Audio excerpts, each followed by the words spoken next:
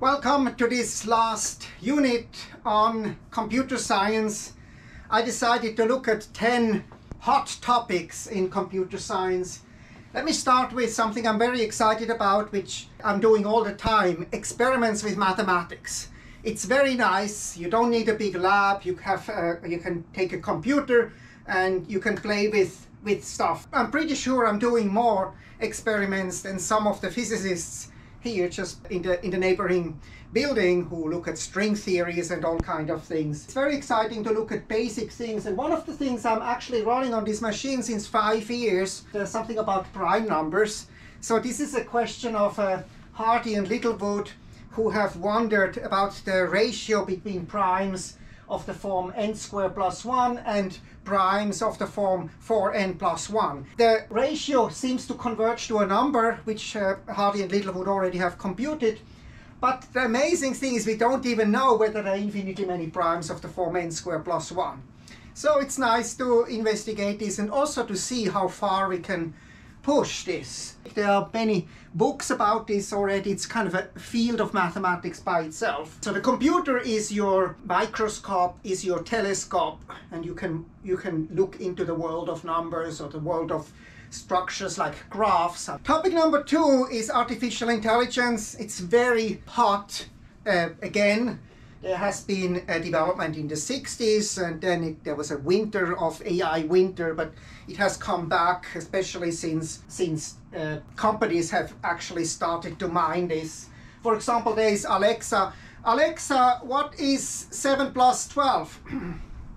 7 plus 12 is 19. Alexa, differentiate cotangent of x. Here's something I found on the web. Hey Siri, differentiate cotangent of x. 1 sec, I found an answer. It's displayed on your iPhone. So it doesn't actually speak it, but it actually has just computed it here. Hey Siri, what is the weather today? It's currently clear and 21 degrees. Hey Alexa, what is the weather today? Right now in Arlington, it's 69 degrees Fahrenheit with mostly sunny skies. Okay, topic number 3 are algorithms and data structures. That's something very basic in computer science. And it's also very, very mathematical. So an algorithm computes, for example, the number of complete subgraphs in a given graph. I once designed an algorithm here, which is very short. It's recursive. It computes all the numbers of complete subgraphs in a recursive way. This is very costly. We don't know, and we will come to this. This is a hard problem. It's actually NP hard problem. It's something which I can explain here what an algorithm is. Other examples of algorithms are sorting problems, matching problems, and inverse problems. We come to this. It's so important. We will look at that. That was number 3. Number 4 is about the limit of computing. It's an amazing fact that we are just in principle not able to compute everything. And an example of a task which we cannot do, we cannot build a machine which decides about a specific machine whether it halts or not. So we build a machine which takes as an input a machine. If the machine which we take halts, we continue, we produce a loop, we go back and produce the same thing, and otherwise we halt.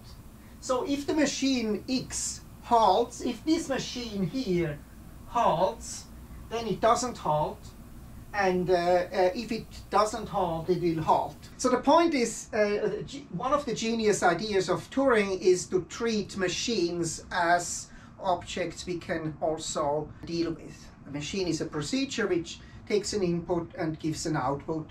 And a particular machine either halts or not. It produces an output or it just runs forever. So that's about the limit of computing, which is very much also related to logic, about Gödel's incompleteness, and kind of an easy version of Gödel's incompleteness theorem is really kind of also given in that decision problem. These are decision problems.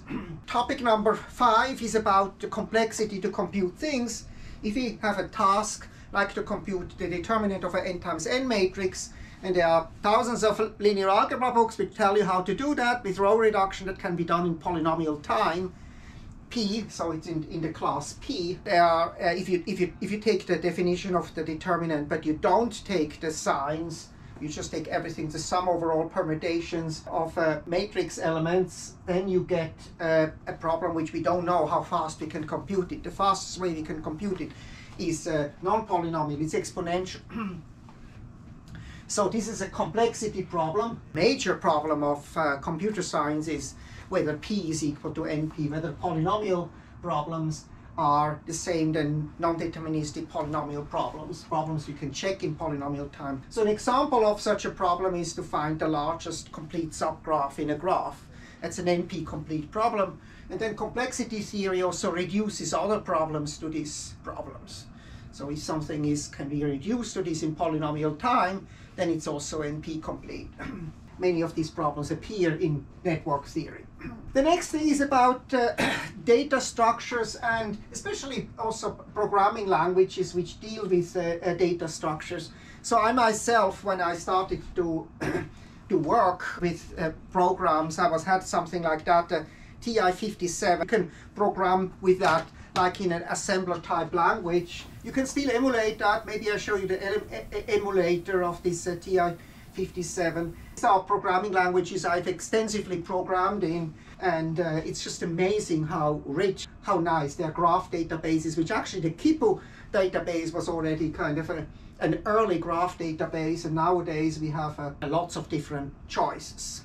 Relational databases, for example. Inverse problem, that's a very, very core problem in mathematical physics especially. So you have some data, you see some data, and you want to compute things. I myself, with students, have worked on computer vision, especially panoramic vision. We have worked with this camera which produces 360-degree. This is also a camera, 360-degree camera. This is a 360-degree camera. And so when you have a 360-degree picture, it's kind of mathematical nice also to look at mathematical problem, like you have endpoints in space, you don't know where they are, and you see them, you photograph them from the camera, so this means you have endpoints on your sphere, and from this information, you don't know how the camera is oriented or anything, where it is.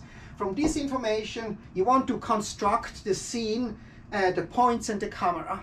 So this is called the structure from motion problem. It's an example of an inverse problem. This is a 3D scanner which you go around an object and then it scans it in.